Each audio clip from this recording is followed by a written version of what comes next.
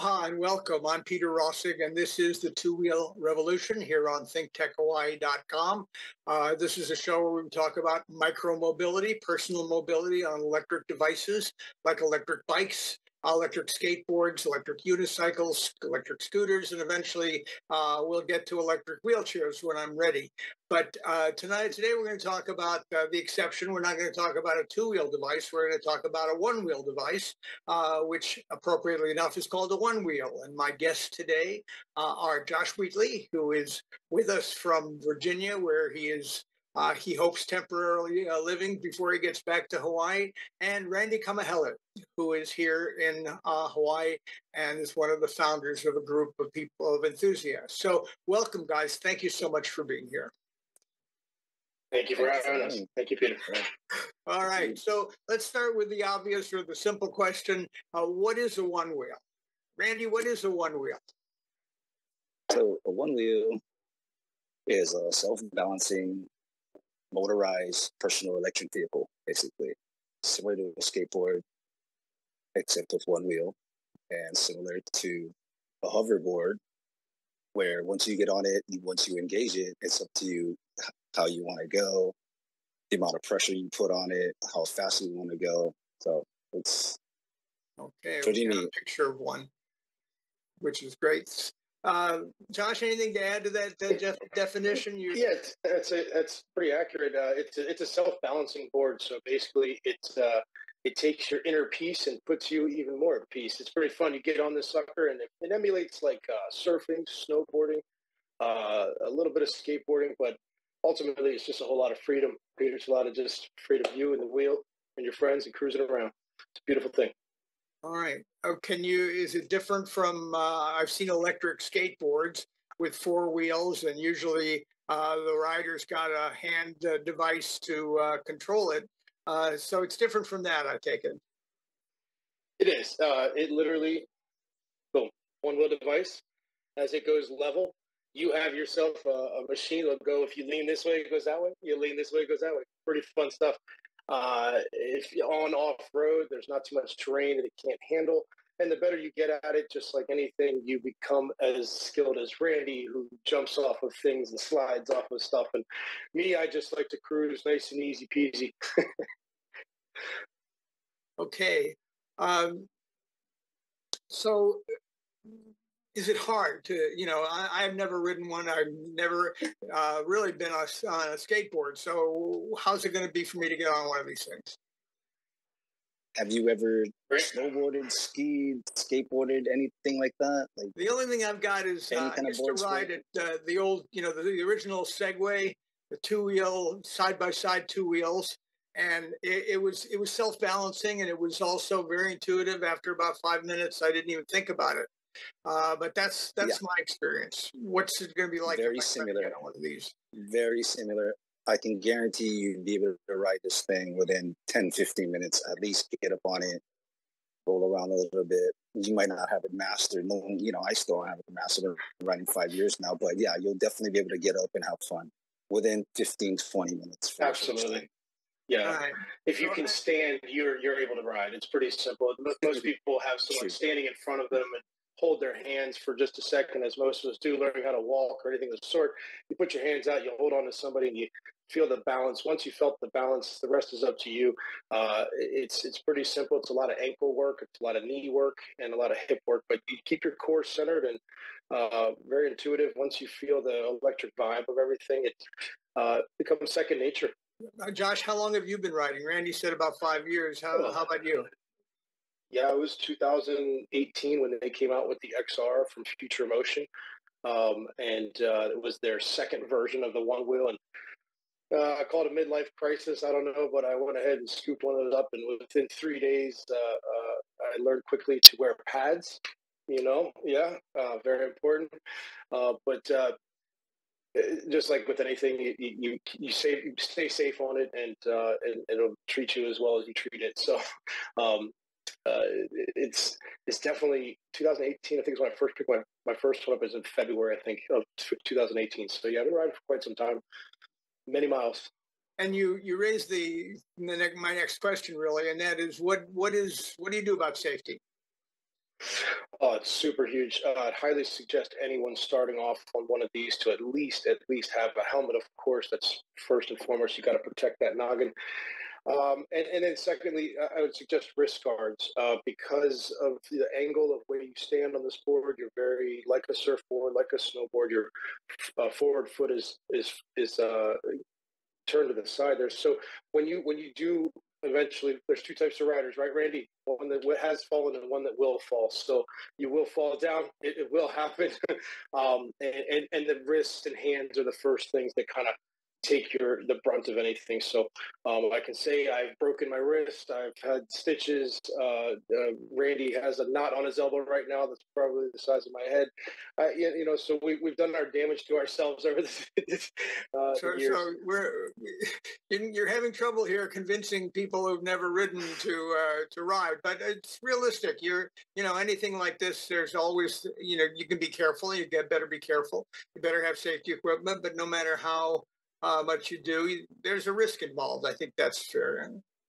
And with that risk, Peter, there's a lot of reward. With great risk, there's great reward. So it's all within your limitations. If you're just taking nice and easy and you're staying on the path, a nice paved path, oh gosh, anyone can do it. From 80 years old to 8 years old, anyone can get on it and do it. It's a matter of how extreme you want to take it. Anyone can ride a bike, but some people jump off of ramps and what have you. So that's more Randy and our speed. We see a lot of people doing in skateboard parks doing these kind of bowls and they're going up and slipping around. Is that the sort of thing you would do, or is that really just for a non-electric four-wheel?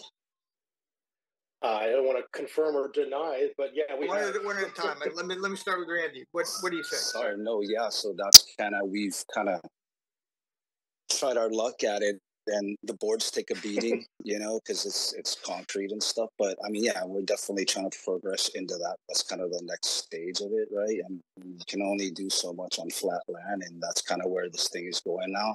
There's guys in the mainland like Kyle Hansen and Brendan Shermer who are like using these things called flight fins that you attach to your one wheel, and your feet kind of get locked in. Where they are like riding around skate parks like a skateboarder, they're doing tricks, hitting the hips, coming over, doing transitions. So the sport is definitely taking off and it's progressing, and it's really like cool to see how fast it's going, taking off in the way it is. Really? Wow. But for most of us, it's not going to be flipping the board or flipping, that kind of stuff, I would think, because just like any sport, the pros can do it, but the amateurs better be careful, right? Absolutely. Yeah, definitely. All right. Yeah. So let's talk a little bit about the Hawaii float. Randy, we're one of the founders or the founder of the float. Tell us what that's all about. Well, so it started out, it was just a few of us that used to meet up and ride, I mean, these things are expensive, so it's not like they were going around a lot before COVID and stuff. Once COVID hit, a lot more people had their stimulus checks or whatever, wherever people got money from, they started buying, you just started seeing it more and more. So our group started, there's literally 2 of us, then there's 4 of us, then there's 6 of us. And now I'd say there's, we're in the hundreds now as far as the group, not every night on a Friday night, but we meet up and we'll run like 30 to 40 people out there, on a good night. And where do you start? Yeah, so there's different locations. We usually meet up in town by Kaka'ako, across from Bike Factory. Shout out to Bike Factory, if that's okay. Shout out to Bike Factory. Yes, but yeah, we meet out. It seems to be a pretty good central place. We have a good ride. We ride from there through Kaka'ako to Magic Island to the fountain in Waikiki, and it's just a good vibe in Waikiki. And everybody wears their gear, everybody's safe, and everybody has fun. So it's one of our stops. So if I show up without a helmet and say, "Can I ride with you?" Do you guys tell me to go home, or what's the deal? I usually got an extra helmet, or somebody else does. But I mean, you're welcome to ride however you want to ride. You're your own man, you're your own woman, man, whatever. You do what you do. Like, okay, but you would definitely say, "You sure you want? Wouldn't you rather have a helmet?" Wouldn't I would. I would. I've learned the hard way, like Josh has said. I've got knocked out. I've got staples and stuff like that. So to each his own. I definitely highly recommend them.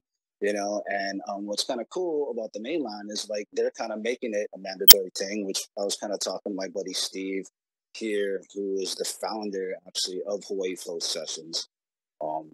What's that name again? We're trying to. So it's Hawaii Float Sessions, which is but who is the founder? For. So it's Steven Nablato. He's a good friend.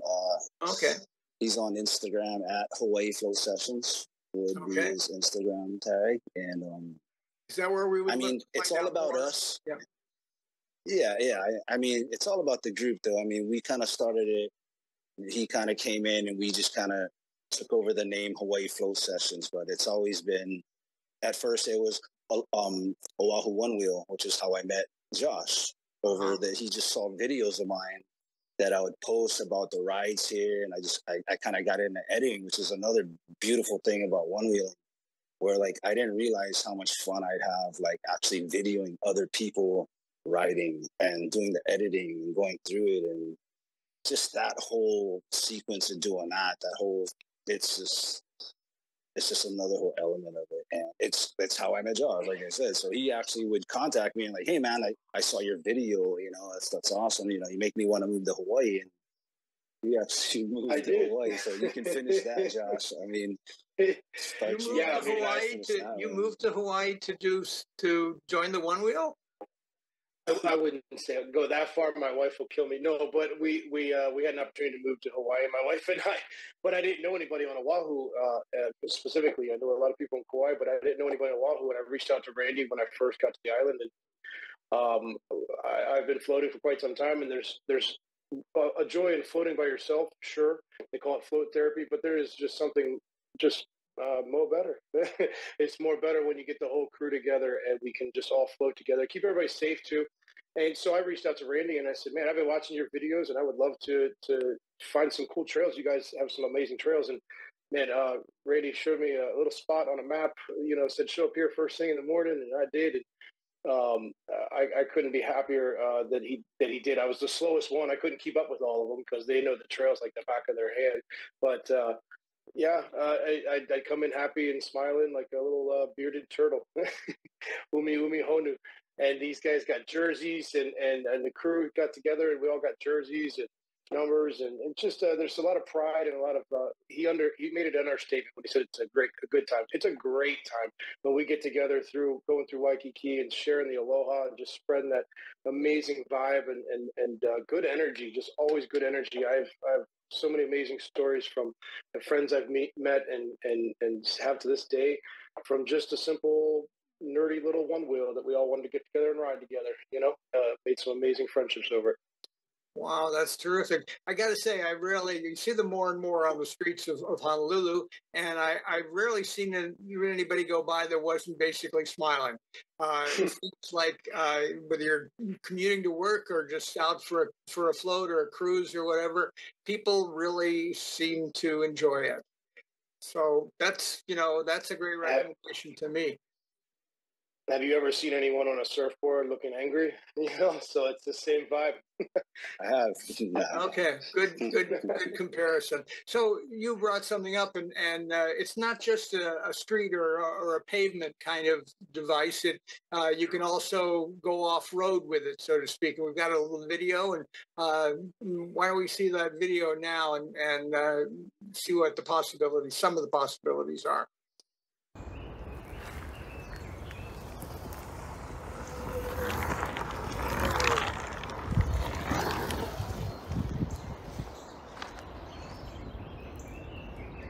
All right. Where was that, Randy?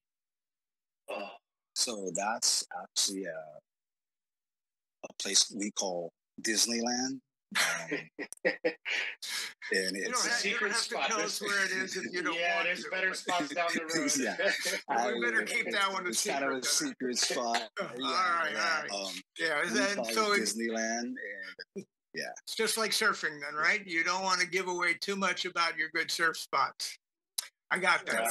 Well, we take pride in that spot, and we actually take time to go out there and rake and pick up trash and You know, like we take care of that spot. We take pride in that place. We've been going out there for quite a few years now. Yeah, people coming past through there, and you know, we see trash and stuff out there, and it's like, we know it's not our trash, so we try to keep it to a minimum. If you find it out there, God bless you, have fun, be safe. But you know, yeah, we call it Disney. I was just riding on the Pearl City bike path on a tricycle, actually, and you know, that's a great path, but it gets overloaded with trash, and everybody, you know, their periodic cleanups, and but unfortunately, people just can't seem to respect something like that, and want to leave cars and everything else behind. It's one of the tragedies of urban life, I guess. But so. The how long, if you're doing that trail, and don't tell us where it is, but how long how long is that trail? Half a mile, or where you could, before you have to turn around or whatever? I'll take this one. So Randy has been riding for quite some time, and all the guys on the island, they have upgrades that you can do to these boards, Peter. So that particular trails, I mean, we put easily 10 to 15 miles a day when we go and do a route through that. Yeah. So, but that's nothing compared to Kaka'ako all the way up Diamond Head and back in one evening. We'll end up putting 18 miles or so, 20 miles on a board. And you have to have legs of steel for that. So sometimes these guys ride real hard, but there's a lot of fun upgrades you can do with the older models. The newer models, they come equipped with, I believe it's about 25 to 30 mile range, fully charged. So they fully capable. In fact, you mentioned the Pearl Harbor bike trail, which is a great trail. We have a good friend who I call him the Island Doctor, but Brother Jay, he takes care of all of our one wheels. He's a little electrical genius, and he tweaks them up when we bang them up and all that fun stuff. And he rides all the way from Eva to Pearl City every day down that path. And what a beautiful way, saving on gas, and just has this nice Zen moment to clear your head before you get to work. And man, there's nothing better. Yeah, out there. That's interesting. So, what an older model, let's say, not this new one that's got a 25 or so mile range. What's the typical range on a regular run of the mill model? About 15 to 18 miles on a full charge, depending on your weight and how hard you're riding it. It definitely changes a lot of the variables, but correct. It definitely helps. And actually, it's a fun thing when you're going downhill. You mentioned that. They have this thing called regenerative power. So you can regenerate power as you go downhill, which is a pretty nice feature. Get an extra mile or two range. Yeah. All right. And how long, if I've run my board out to almost empty or empty, how long does it take to recharge? I'd say about an hour or so. Yeah. So depending on your charger, you can get fast chargers. You can get fast chargers and make it even faster. All right. Yeah, absolutely. And that all comes, the charger, all that kind of stuff comes with the kit, I'm sure. Absolutely. And on the island, one of the more notorious places, again, Bike Factory sells them in-house there locally on island. So that's good to support local.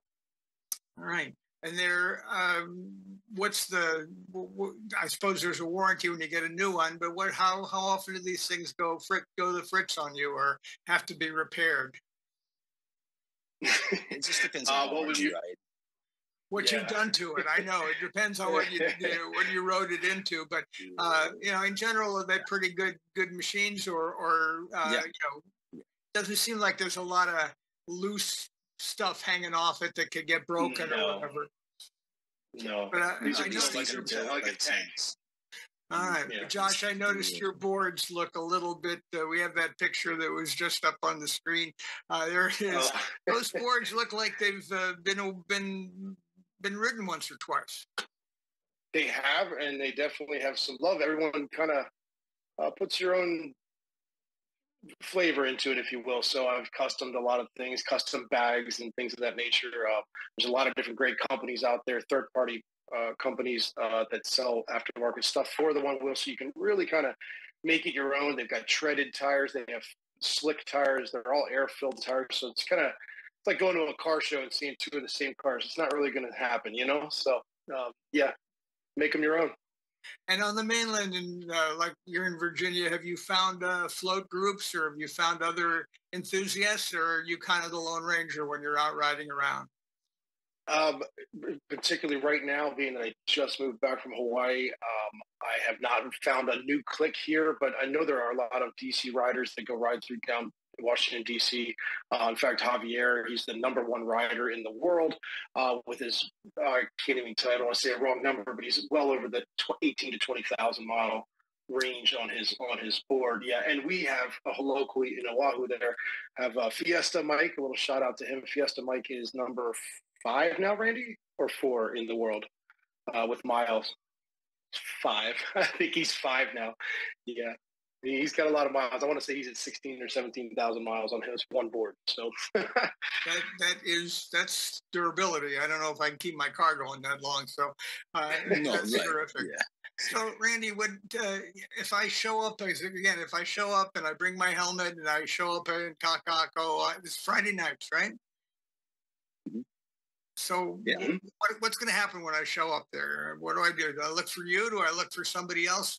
Tell me about showing up as a complete newbie for the first time at the Hawaii float. Gotcha. Well, it pretty much happens every week. I mean, that's kind of the beauty of it. Like, as we're riding, we'll see people and they'll be like, hey, I see you guys. Can I come out? And we're like, yeah. You know, what we run into a lot is people will see us riding and they're like, I mean, I see you guys all the time, but I'm too nervous. I'm too nervous to come out. You know, I'm not that good of a rider and stuff like that. And the thing with us is like, yeah, people are going to go fast. They're going to be doing their own thing, but there is no speed limit. You know, you go at your own pace. You know, only you know your limits. So you just stick to your limits. If you came out, you'd be encouraged to like get better and be like surrounded with people who are just trying to have fun and are trying to make sure you get better, make sure you're comfortable. I mean, there's no pressure. It's not like, oh man, come on, that's all you got. You know, it's more like, right on, welcome to the family immediately. Yeah, you feel welcome for sure. Immediately. Yeah, and as firsthand, somebody who didn't know anybody in this crew, even though it was years ago I joined, I didn't know anyone, and all I did was just try to keep up as best I could. And they always will stop at certain points to make sure everybody's gathered up, that we didn't lose anybody along the path. You know, it's very respectful that way. And it's beyond just the pushing yourself to get better. It's in life too. I've had some great conversations with some of these, the group of guys and vibes that are out there. People that just need someone to float with, don't even like to talk sometimes. They'll just come out and ride with us. And we accept everyone from all shapes and sizes of life. It's a beautiful thing. The aloha is very strong with the Hawaii Float Session crew. Yeah. That's terrific. And what happens at the end? Does everybody go for a Coke or an adult beverage, or what happens when you reach the finale? Or does everybody, I guess people have to head back somehow? Yeah, people break off at their own times, and you know, I gotta go here. A lot of people live in riding distance, and they ride to the meetup and then ride home from there, which is nice. You know, everybody just kind of breaks off in their own groups. People do go have adult beverages. People do go have Cokes. People do go have late night food. You know, what is one it's of always these interesting getting back. Getting back is always. It's like when you do a swim, you finally fall out of the water and you think, geez, where did I leave my slippers? So that's amazing. But you can carry this sort of thing on the bus, right? I mean, or any kind of, you know, I mean, the train, if you happen to be going in that neighborhood, but you can pick it up. How much does one of these guys weigh? They're pretty heavy. I mean, 30 pounds. Oh, Josh's going to show off here. Come on. 30. What do you say? What's the weight? They're actually about 25 pounds. It depends on what you get on there. 30 pounds. Yeah, I've got a lot of stuff on mine, so they get heavier. But you can't. There is a handle or a place where you can hold onto it and pick it up and sling it up on the bus and get back to wherever you're going, right? So you're not absolutely. You know, you can put a bicycle on the front of a bus, but sometimes you know, the bike racks are taken, and I don't think you can get a scooter on a bus these days yet. So who knows? But so this is pretty versatile in terms of what it can do. Yeah. Actually, yeah, there's two different models. There's a Pint X and then there's a GT. So the GT is the bigger, weighs about 27 pounds, 28 pounds. stock. And then the Pint X is about 22 pounds, so it's really quite versatile. The range is different for both of them, of course, and I don't want to give inaccurate statements on how long they're, but they've definitely upgraded them, the Pint X and the bigger version, the GT. They can go a pretty long distance in about 25 pounds. So yeah, anyone can start on the bus. And you either go to the bike factory here in Honolulu, or I imagine onewheel.com will get you to the website. We're reaching the end of our show, and I really appreciate you guys talking about it because, as you figured out, I've kind of seen it go by, but I've never really understood that much about riding them, and it looks like fun, but then you guys really bring that home. Let me give you each a minute and say, if you want to say something else or what you tell people who ask you, you got a minute to get them on a board, what would you say to them? Randy, why don't you start out? What's your, anything else you want to add? No, like I said, it's all about just having fun on it, cool. Being original, right? Yeah. Doing your own thing, man. It's freedom for me. It's therapy. It's right. Literally when I'm on the board, it's like, that's all you're thinking about. Cheaper than a psychiatrist, right? No bills. Definitely, you pay one lump sum and then you use it as much as you want, Cool. That's right. Thank you. Sorry, Josh, give us your last word here. I mean, like I said earlier, this is definitely great risk, great reward. I would suggest anyone try it. Make sure you wear the safety gear, and don't be afraid to just go up to anyone else that has a one wheel and say, "Hey, I want a wheel too," because you meet some of the best people on the planet, and you do.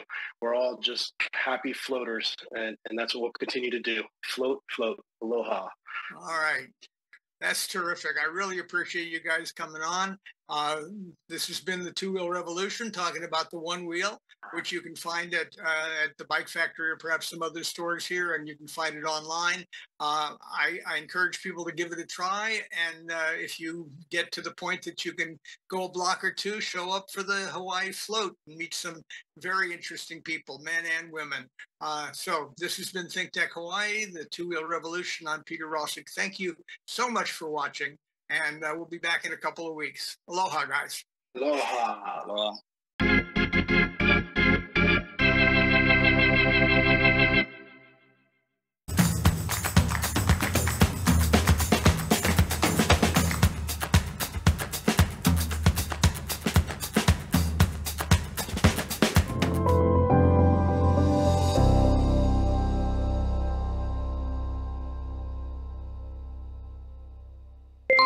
Thank you so much for watching ThinkTech Hawaii. If you like what we do, please click the like and subscribe button on YouTube.